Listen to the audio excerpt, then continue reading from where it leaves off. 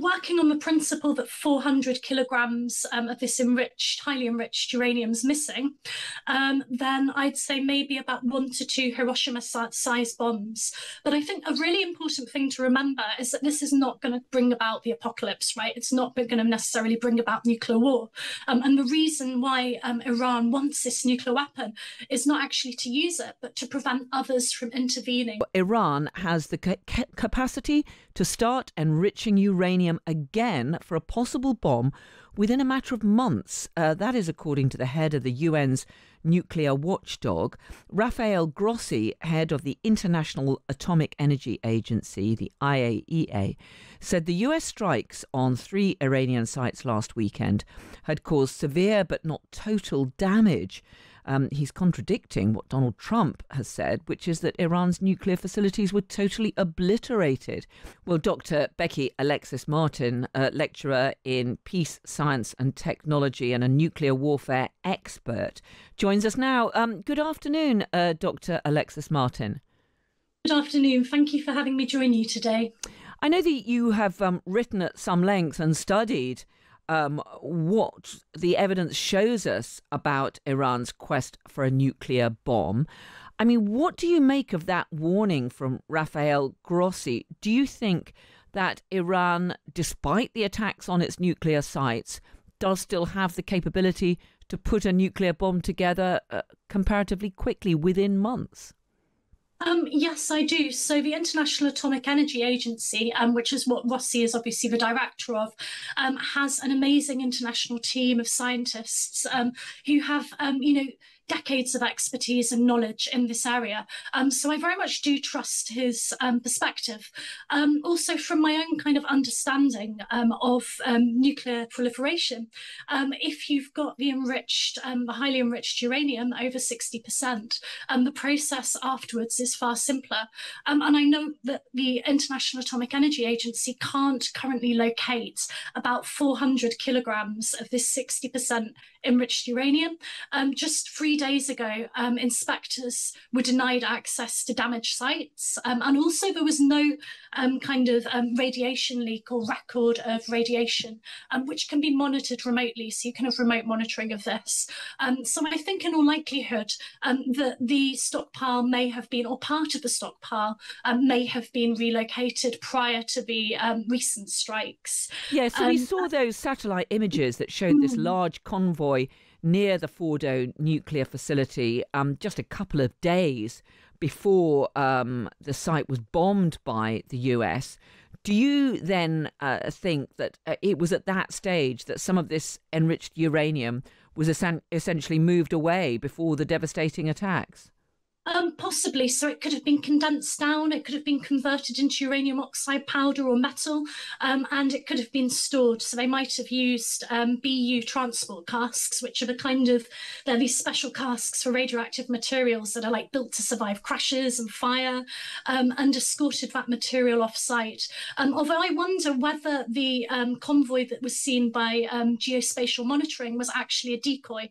And I think it's more likely that they may have transported this material at night, and I suspect that because we don't know where this material is, it's probably somewhere kind of remote or mountainous. I can't tell you, that's where my expertise ends, sadly.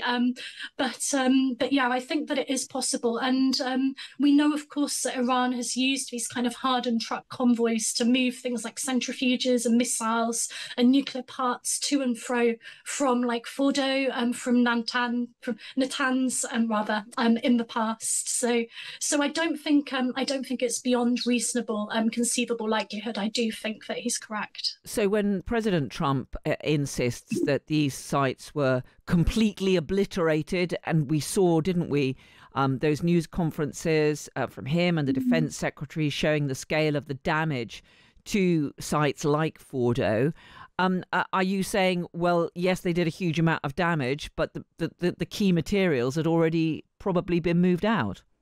Well, you see, this is the issue. You've got it spot on.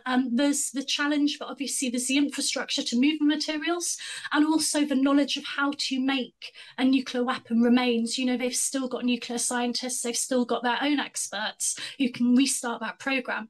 Another interesting conundrum is that obviously these bunker buster bombs are huge and they cause a devastating amount of damage, but much of these facilities would have been underground.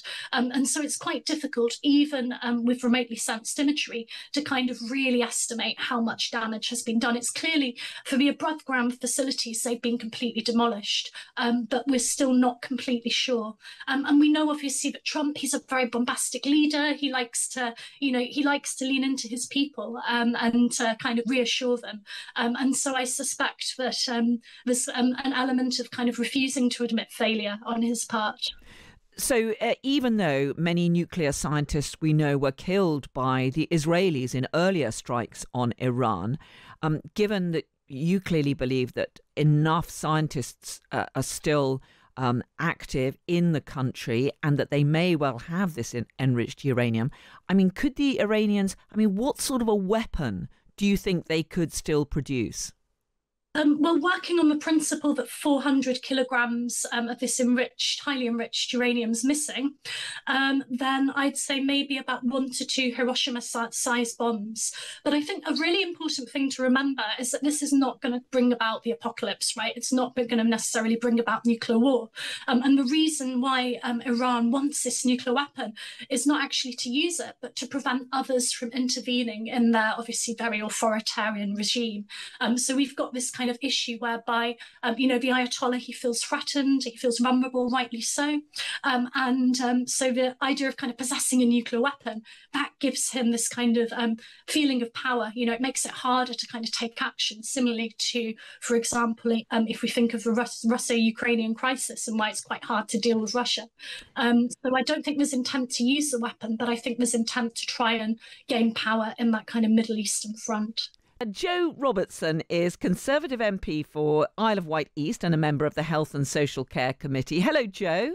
Hi, Carol. Great to be with you. Thanks so much for joining us. And Helen Maguire is the Lib Dem MP for Epsom and Ewell and Lib Dem spokesperson for Defence. Hello, Helen.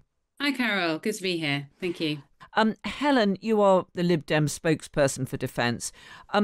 Do you think that what we're hearing from the IAEA, the official body looking into this, means that, in fact, Donald Trump has over-exaggerated the extent of the damage to those nuclear sites? Well, it's obviously incredibly concerning to hear this report at the moment. And obviously, we've got two differing opinions. So what we do need to do is get to the bottom of the facts and find out exactly what is true. I mean, we definitely don't want Iran to being able to have nuclear weapons. That's absolutely not the future that we want. So I think what we need to do right now is establish exactly what the truth is. Jo, I mean, it's a fair point, isn't it, that Israel has its own nuclear deterrent. But do you think that the British government should have openly supported these US strikes on Iran, given that the Prime Minister himself said that he did not think that Iran should be allowed to develop nuclear weapons? I think the Prime Minister and government are broadly treading the right line on this. We plainly don't want to be dragged into something that wasn't of our making, in terms of the timing. Clearly, we do not want Iran to have nuclear weapons, but I'm unaware there was ever any strategy to go and bomb those sites. And we don't want to be dragged in sort of by others. But, the US is one of our biggest, probably our biggest military ally. Donald Trump happens to be president. They did what they did. And hopefully now that is the end of it. But going back to your original question, Donald Trump is Donald Trump. I think we have to take with a pinch of salt what he says about the success or otherwise of this, and wait and see what the evidence says.